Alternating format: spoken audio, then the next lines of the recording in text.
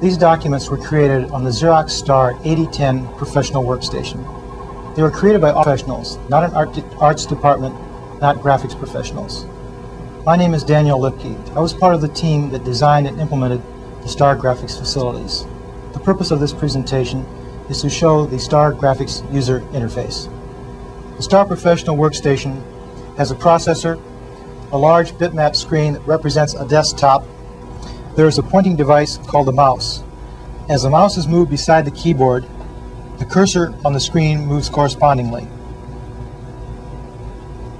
Two buttons on the mouse, called Select and Adjust, are used to make and adjust a selection. The Star keyboard has three groups of function keys and a standard central part. The right functional group is not used for graphics editing, so we will ignore it. The upper function group is referred to as soft keys. When text is being edited, they have meanings shown on the key tops. For example, make the currently selected text look bold or italic. When graphics figures are being edited, they have other meanings that will be demonstrated shortly. The left function group contains the generic commands: delete, copy, move, show properties, copy properties, and again. Their meanings are defined only in a generic sense. It is up to the currently selected element to further define them, as we will show shortly. This object on the desktop represents a document and is called a document icon. When I move the cursor over it and press one of the mouse buttons, it becomes selected and shows that it is selected by highlighting itself by doing a video reverse. I have just pressed the Open key in the left functional group. This opens the document. This means we create a window and display the contents of the document through the window. This particular document happens to contain examples of the basic graphics transfer symbols. These symbols include points, lines, triangles, rectangles, text frames, and down here we have a graphics frame that contains the other basic graphics transfer symbol, the bar. The objects that are graphics show that they are selected by highlighting their control points. The control points for a point are one that are centered on the control point. The control points for a line are one at either end. For a triangle, one at each vertex. For rectangles, one at each corner and one at the midpoints. And for frames, they are like rectangles with their control points, but they also completely invert their interior to show the difference between them and rectangles. Text frames are used to label documents. You merely point at the text and start typing. This text frame is an expanding text frame. It gets large enough to show its entire content. As I will show later, it's possible to turn off this black border around the edge of the text frame. Notice that when I select this rectangle down here, that the rectangle has control points, but the control point closest to where I pointed at it is a little bit larger than the others. This is called the guiding point. This is used when I do move, copy of the object. For example, if I press move in the left functional group, I can now move the rectangle and it's attached to the cursor by the guiding point. If I make a copy of this rectangle, the copy is attached to the cursor by the guiding point. If I hit delete, the rectangle goes away. All Star objects have properties. The properties for this particular rectangle are shown on a property sheet. I have just a properties key in the left functional group. The properties for a rectangle include line width and structure for its outside border and its interior shading. The way you apply properties is to point at the property you desire and click with the mouse button. These properties across the top that are arranged something like a radio buttons indicate you have one of the choices but not more than one. These are called choice parameters. The style is the same way, dotted, dashed, and double. Shading also is a choice parameter. Textures are different. You can have one or more of these textures. I can turn on the texture for vertical lines, the texture for horizontal lines simultaneously. If I press the Apply button, the properties have been now applied to this object. I turn off the textures just as simply.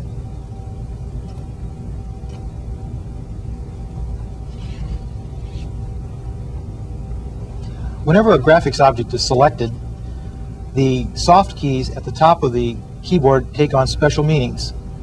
These keys are shown at the top of the document by using a virtual keyboard.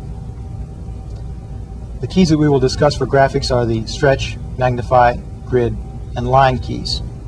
So if we go back down and take a look at this rectangle that is now selected, I can press the stretch key. The upper right hand corner becomes an X. That is the control point furthest away from the guiding point. When I now button down, the guiding point becomes attached to the cursor, and I can now stretch the object. If I had used magnify instead of stretch, the horizontal and vertical ratio of this object would have been maintained. This gives us an overall scaling capability. Every graphics frame also has a grid. The grid can be turned on by selecting some object in the frame and pressing the grid key. The grid now will control the placement of the guiding point as I move this object around. The grid can be turned off by pressing the grid key again. It acts as a toggle. All star graphics objects are created by copying an existing object, with the exception of the line. We provide an optimization by saying make line, which draws a line from the last click point of the mouse to the current cursor position. Lines also have properties. Properties of lines include width and structure, as well as optional arrowheads at either or both ends.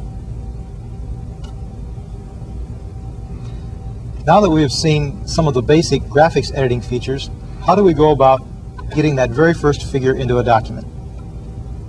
I have just opened a second document that will now appear in the lower portion of the screen. This document contains nothing but text at the present. After the word Figure 1, I wish to now insert a reference to a figure object. I use the keyboard key in the right functional group and insert a graphics reference. This appears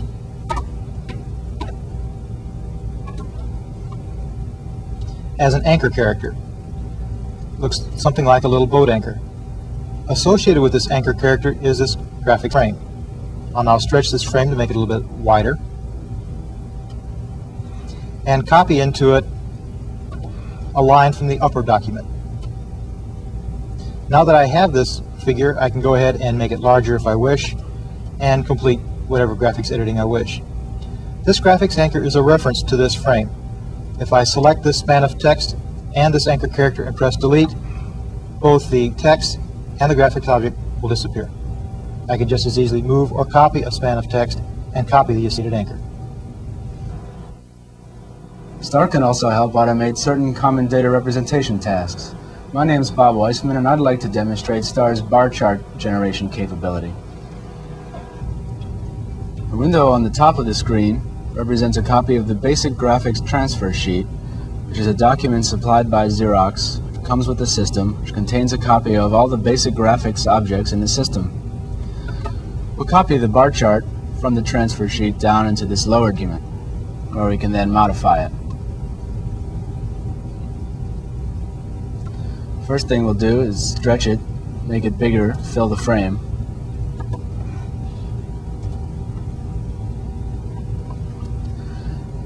Then we can alter the appearance of the bar chart by hitting the Properties key to bring up the bar chart property sheet.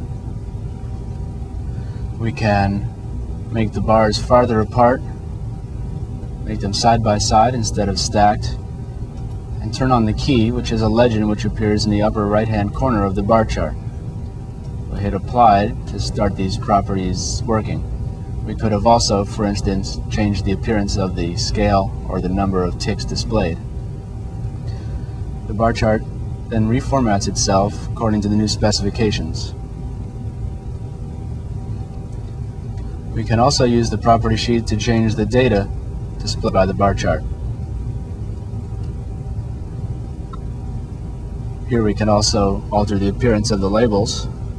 Let's make these bold, for instance.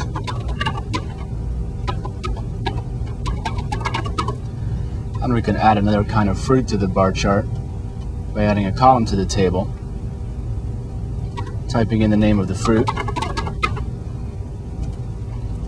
and entering the data. We could also add another year to the bar chart by adding a new row to the table. We'll type in the year,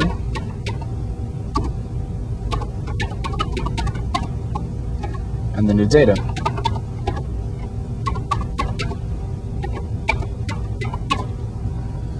When we select Done, the bar chart reformats itself to add the new data, the row and the column, while still occupying the same amount of space on the screen and in the document.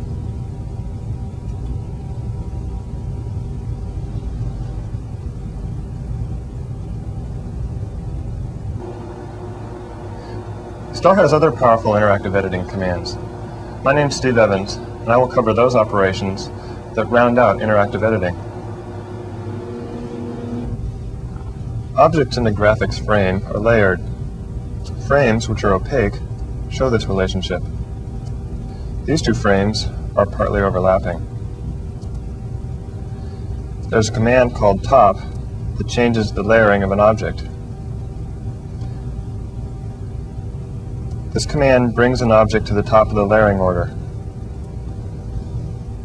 If on top already, this command serves as a toggle and moves the object to the bottom of the layering order. It is possible to select and operate on multiple graphic objects at the same time. The Adjust mouse button is used to make these extended selections. One way of adding more objects to the selection is to point and click with the Adjust mouse button. This button is used to add and remove objects from the selection. You can also hold down the Adjust button and draw through a large group of objects that you want to select. As feedback, a rectangle called a draw-through box is shown. The extended selection can then be operated upon just like a single selection. I'll move and then stretch this extended selection. One can also bring up a property sheet for the extended selection and change the properties of all the objects.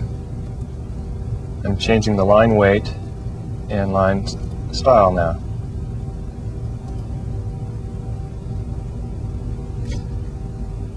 Sometimes it is convenient to have a collection of objects act as a single object. So we have a grouping operation called join that collects all the objects in an extended selection together into what we call a cluster. Now when any point on the cluster is selected, the whole cluster is selected.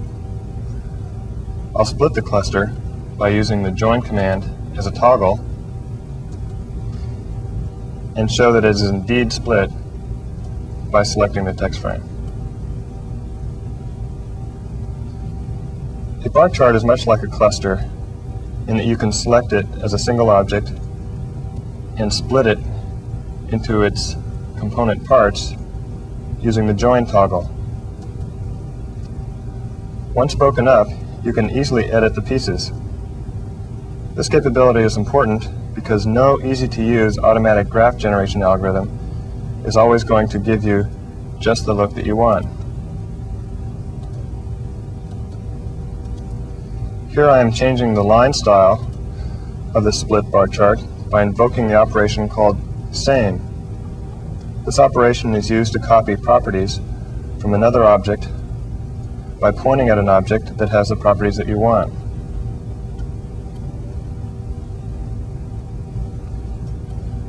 When I am done, I then gather the pieces of the bar chart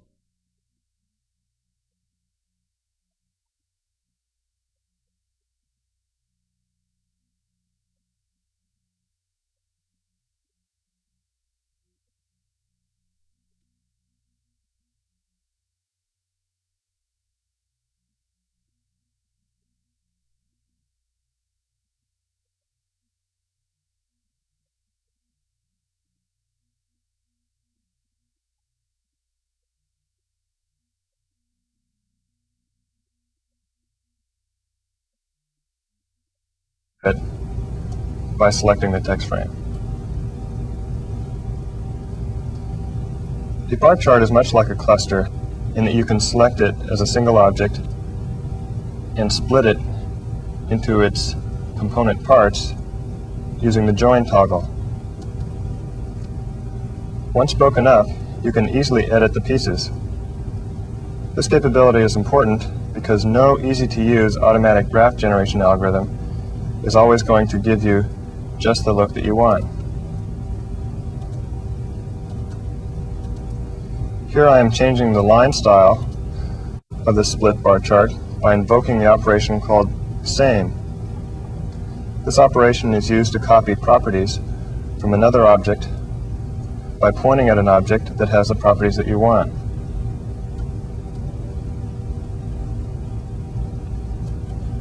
When I am done, I then gather the pieces of the bar chart together by invoking the join command.